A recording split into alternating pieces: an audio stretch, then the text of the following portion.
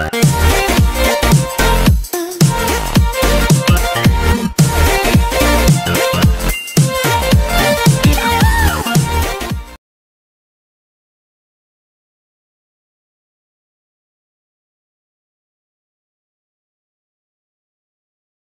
guys, I hope you are all doing well.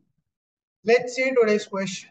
So today's question we are taking it up from the topic of differentiation, and we are continuing of our series of questions on JEE Advanced.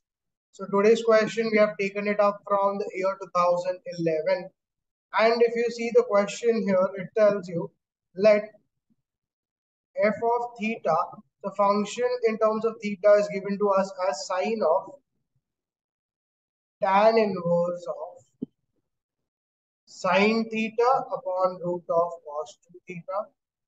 So this is the entire function f of theta given to us, where they have told us that theta lies between pi by 4, that is 45, and minus pi by 4, that is minus 45. And we have been asked what will be the derivative of f of theta with respect to tan. So basically, we have been told that you need to differentiate this function f of theta with respect to tan theta. And there are four options given to us. Let's figure them out. So if you see the four options that are given to us here, the options are 1, 2, 3, and 4. So we need to figure out what will be the derivative of function f of theta with respect to tan theta. So when it is given to us that the derivative, you have to differentiate it with respect to tan theta. Let's try to convert our function f of theta in terms of tan. So if I see here f of theta, which is given to me as sine of tan inverse of sine theta by root of cos 2 theta. Cos 2 theta, I know it is, I can write using double angle formula as 2 cos square theta minus 1. So we have this idea with us.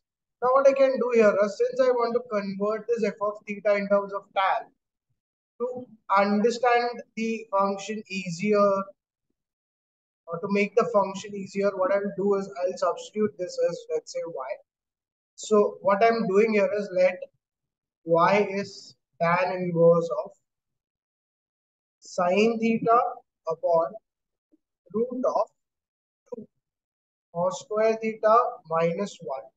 So here if you see, when you have y as tan inverse, if you take this tan on the other side, it basically becomes tan y is sine theta upon root of 2 cos square theta minus 1. Now this is the idea for tan y, and we already know tan y, if I write it in terms of right angle triangle, let's say this is 90-degree and this is angle y.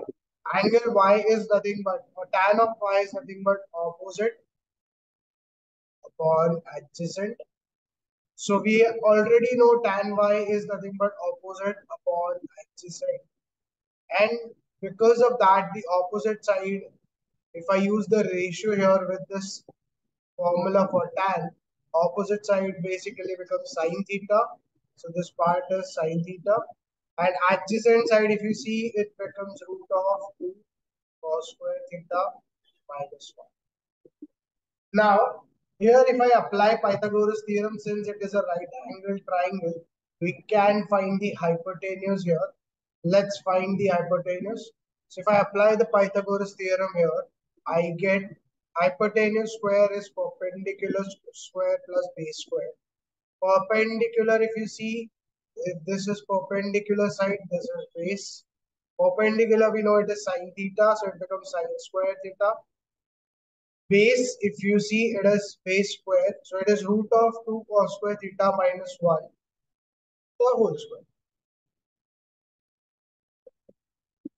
You get it here as sine square plus this becomes 2 cos square theta minus 1. It's sine square theta.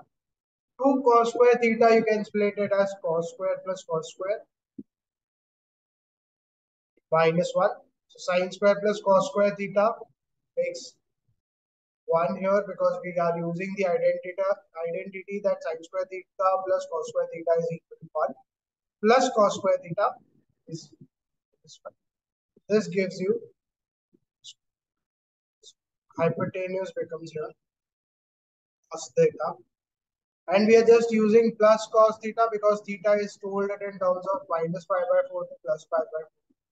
In the first quadrant, from 0 to pi by 4, we know cos theta is positive, and from 0 to minus pi by 4 also in the fourth quadrant. We know all silver teacups. So cos theta here also is. So we are just writing plus cos theta here for the side hypotenuse. So hypotenuse comes out cos theta. Now if I write the function here, we have been told we got sine f of theta was sine of tan inverse of sine theta by root of 2 cos square theta minus 1. This was given to us and we substituted this entire expression as y. So we got this as sine y, and if you see sine y here, we already have the right angle triangle with us. Sine y, the idea for sine theta we have here is opposite upon hypotenuse.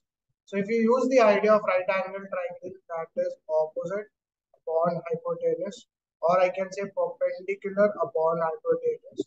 So opposite, we know it is sine theta. Hypotenuse, we just figured out it is cos theta. Sine theta by cos theta turns out tan theta. So now I am able to convert my function of theta, f of theta in terms of tan, and that comes out. So if I now just solve the question which is asked to me, that find the derivative of f of theta with respect to theta or tan theta. If I am finding the derivative of f of theta with respect to tan theta, we are just finding the derivative of tan theta with respect to tan theta. And when I'm differentiating my function of tan theta with respect to tan theta, the derivative of that is going, because I'm using the idea here. And if I want to differentiate x with respect to x, that comes out 1. Similarly, if I'm differentiating tan theta with respect to tan theta, it is going to come.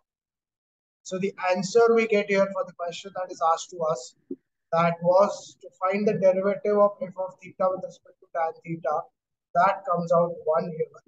And if you see the option that matches here with the question is A. So A is the correct answer for the question. I hope you have understood how to solve this type of questions of differentiation, where we have been given such a complex function and we have been asked to find the derivative of that function with respect to tan theta.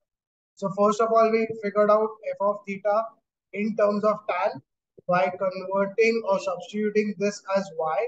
We got tan y as sine theta upon root of 2 cos square theta minus 1. This is your opposite side, this is your adjacent side. By using Pythagoras theorem, we got hypotenuse as cos theta, and our function was sine of y. So sine of y comes out opposite upon hypotenuse, that gave us sine theta by cos theta. So f of theta turns out tan theta. Once you get f of theta as tan theta, you just took the derivative of that with respect to tan theta, and that comes out. And so we got our correct answer as option. I hope you have understood this question very well. I'll meet you again tomorrow with some other question from some other topic. Till then, you can like, share and subscribe to my channel. Also, share these videos with your friends who are also involved in the preparation of JEE Advanced. Thank you.